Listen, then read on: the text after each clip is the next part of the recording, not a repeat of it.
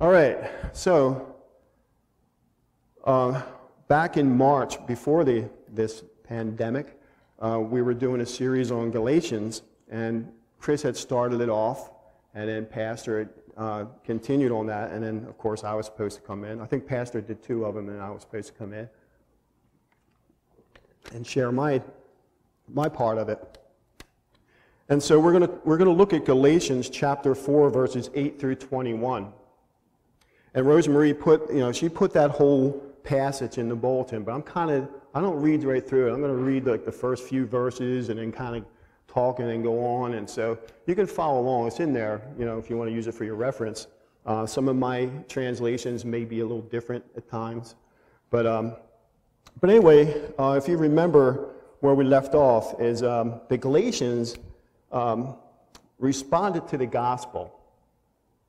And they grew in their faith, and they had a close relationship with Paul. And for some unknown reason, after receiving their freedom in Christ, they took a turn back to bondage. And they started following the regulations of the old Mosaic law, the law.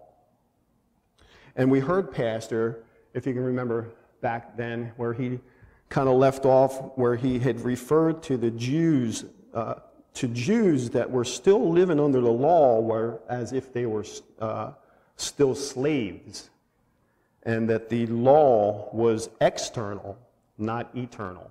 The law was external and not eternal, and that Paul was saying the law was fulfilled by Christ, and they didn't need it. They didn't need it anymore. So Paul says in chapter 2, verses 29, going back to that. Chapter 2, verses 19 and 21. He says in the New King James Version of it, for I through the law died to the law that I might live to God. This is small print. I have been crucified with Christ. It is no longer I who live, but Christ lives in me, and the life which I now live in the flesh, I live by faith in the Son of God, who loved me and gave himself for me. I do not set aside the grace of God, for if righteousness comes through the law, then Christ died in vain. And I always like to look at different versions, because some of them may explain a little easier or may give a different insight to it, but it's all the same meaning. And another version I liked in the New Living Translation version is, for when I tried to keep the law, I realized I could never gain God's approval. So I died to the law so that I might live for God. I have been crucified with Christ. I myself no longer live, but Christ lives in me. So I live my life in this earthly body by trusting in the Son of God, who loved me and gave himself for me. I am not one of those who treats the grace of God as meaningless. And I like this. For if we could be saved by keeping the law, then there was no need for Christ to die. I like how that translation gets it. But Jesus says in Matthew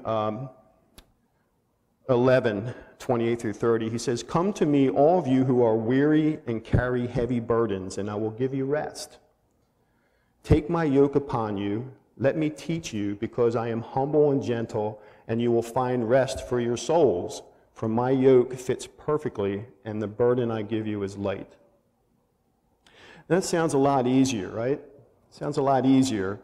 And so why turn back? Why turn back to living as a slave?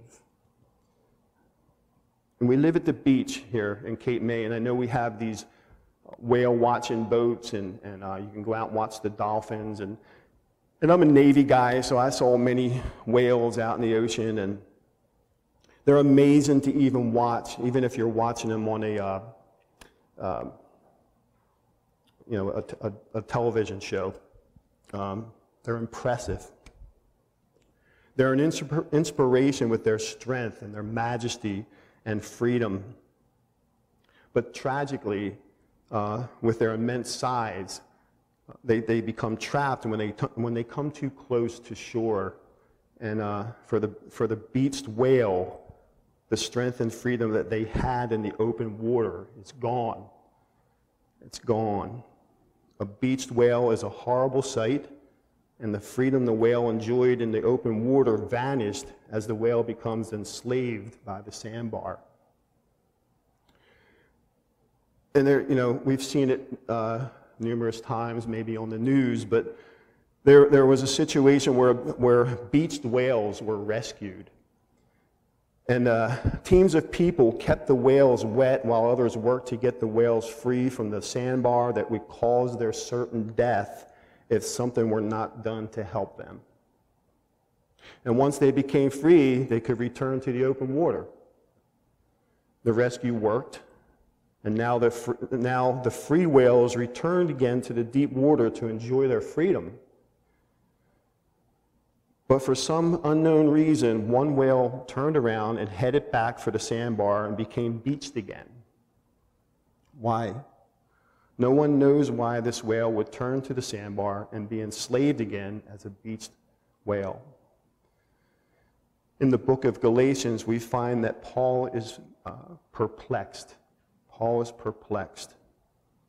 He loves the Galatian believers, and they have done something as perplexing as the whale that was freed from the sandbar, but then would return to the sandbar again as a beached whale and become enslaved by the sandbar.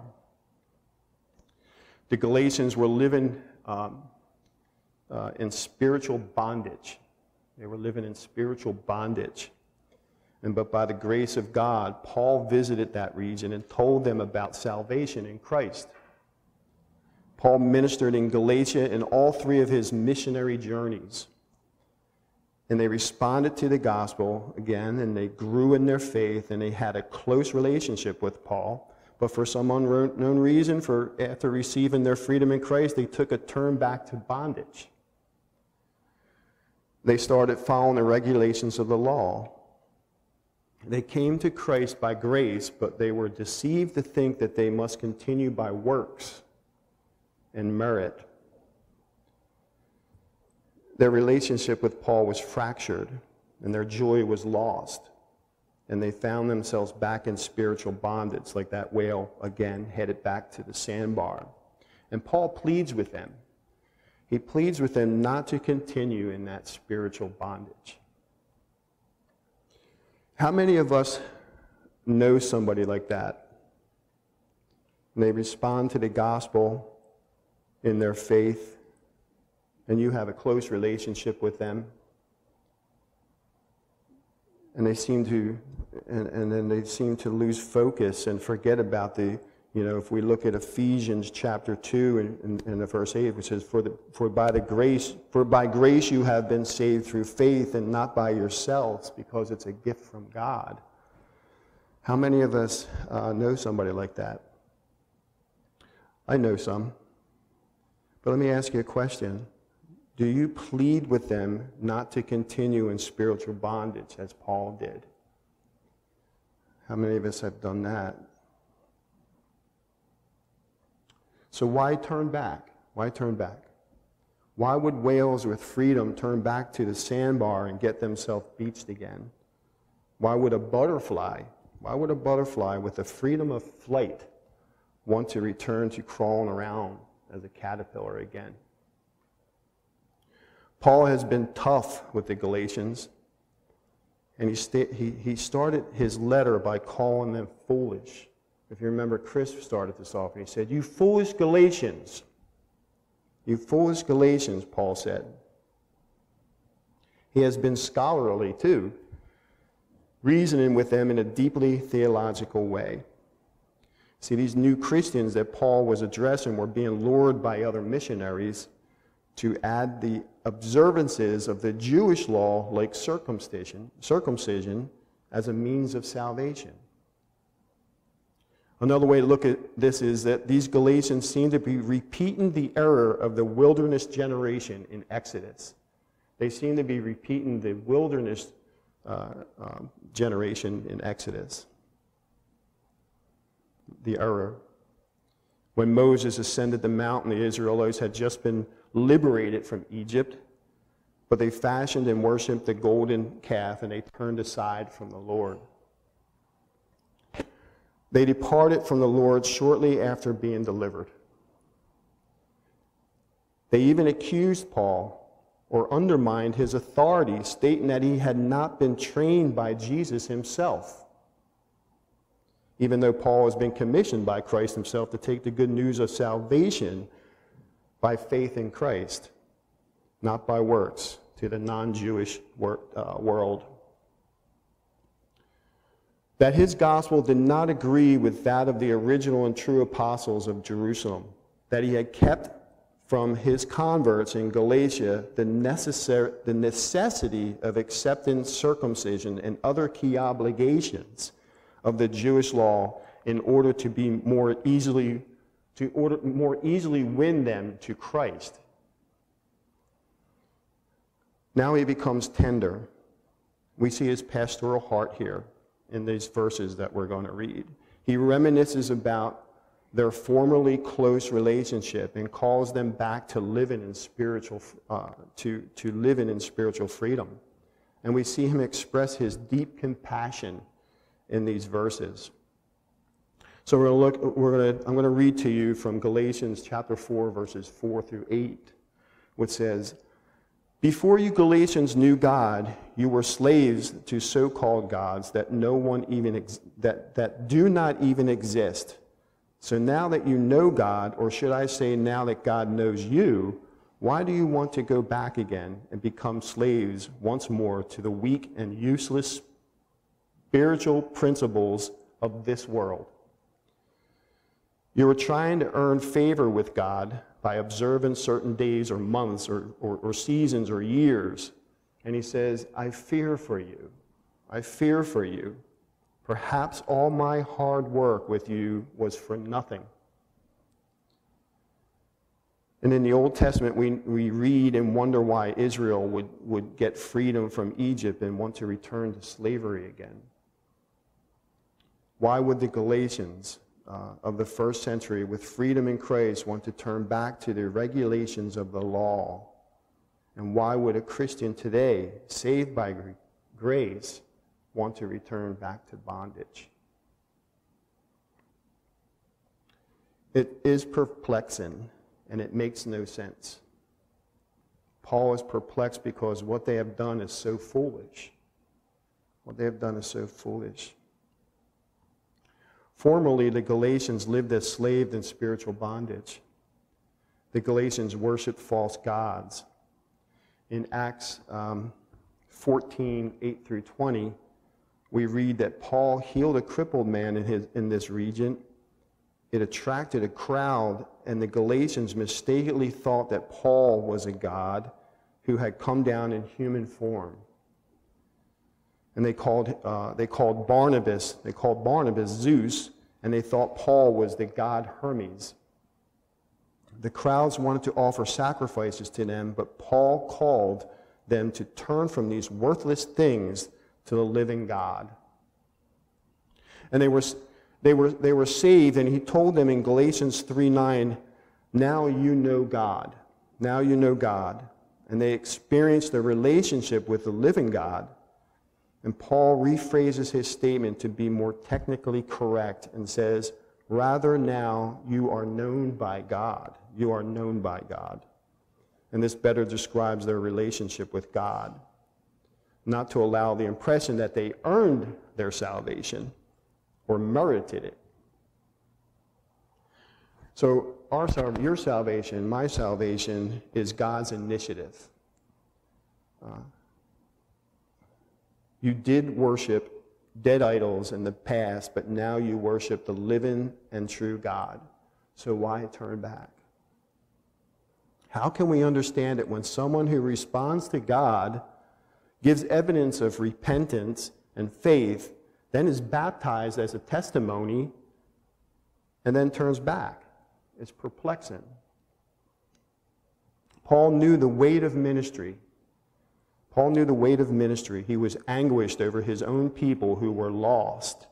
He was anguished for those he ministered to and who were now shipwrecked in their faith. And I see that happening to us sometimes when we see somebody that are accepting the gospel, growing in their faith, and then turn away. It's perplexing, and it's also anguishing. It hurts. It's more of a hurt, a sadness. We know this anguish all too well. We know all this anguish all too well. If you look around, and it's understandable with COVID-19, and there are folks that are not comfortable as to come back into the building or to be in public places, and we understand that, and we also know that those folks that are watching this on multimedia and using technology wherever they may be. But on any given Sunday prior to this epidemic, or in the future, you look around, and especially if you're up here, you look around, you say, where is so-and-so? Where is so-and-so? They're not in church. Did they turn back to swim into the sandbar and beach themselves? Have they exchanged freedom for slavery? It hurts when this happens. It should hurt you when this happens, when you look next to you, to your left or your right, behind you, in front of you, and those that are not here for apparently no reason. It should hurt you. Don't ask me to explain why this happens, and don't ask me to take it lightly. What Paul is displaying here is the pastor's heart. The pastor's heart. Part of being a Christian leader, is to know anguish. When you saw someone who knew the joy and freedom in Christ turn back to spiritual slavery. And some of them are in our own families. Sometimes in ministry you find yourself emotionally down and perplexed. This comes with the territory of having compassion. If people do not respond to Christ, it can tear you up. Especially those that you love. It can tear you up. And when people turn back to spiritual slavery, it's agonizing. It's not right to get bitter about it, but it's not wrong to be anguished and over spiritual casualties.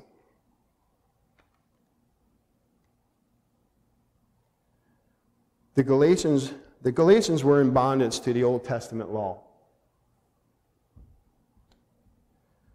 They started observing special days and months and seasons and years. And today some Christians return to bondage of the world system. It is returning to spiritual slavery. Paul just felt like everything he had done there had become wasted efforts if they remained under the influence of the Judaizers. Maybe he had in mind the time he laid there on the ground in Galatia after people threw rocks at him until they finally left him for dead. That effort now seemed in vain. I imagine it was exciting for him to see Galatian ministry expand, and then heart-wrenching to see it slipping away. And he has a compassionate plea. Paul leaves deep theology behind. It's like you have been talking to a friend who wrecked their life by a foolish decision. If we read Galatians chapter 4, verses 12 through 16, he says, I plead with you, brothers.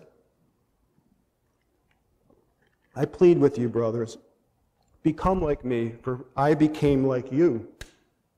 You have done me no wrong, and as you know, it was because of an illness that I first preached the gospel to you. Even though my illness was a trial to you, you did not treat me with contempt or scorn. Instead, you welcomed me as if I were an angel of God, as if I were Christ Jesus himself.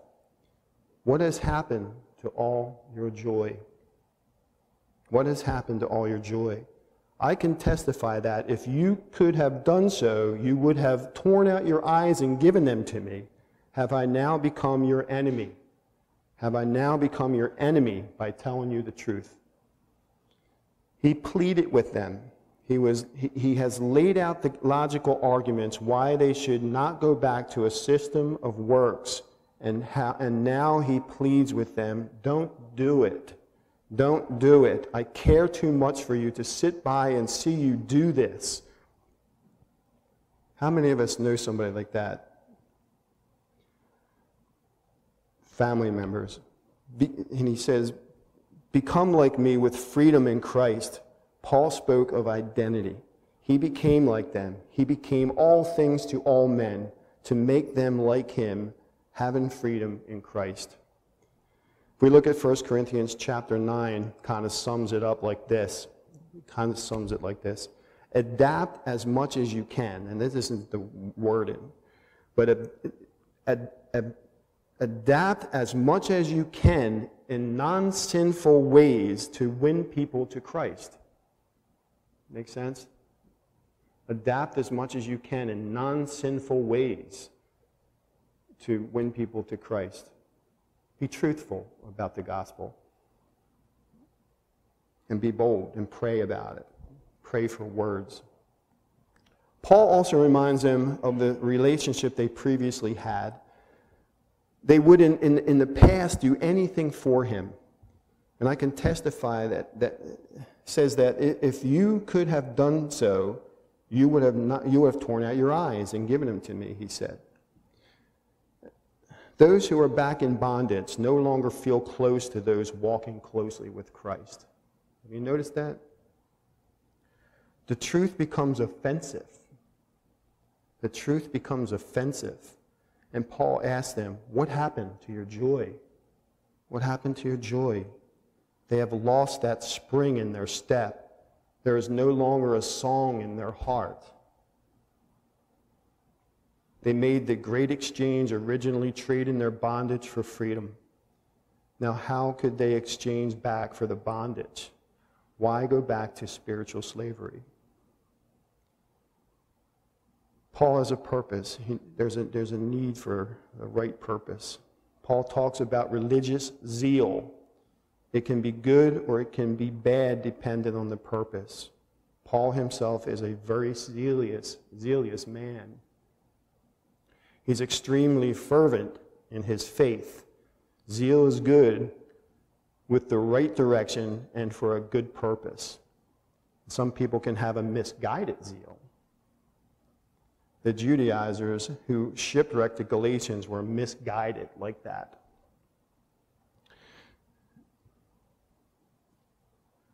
Those in Galatians 17 through 20, those people are zealous to win you over, but for no good.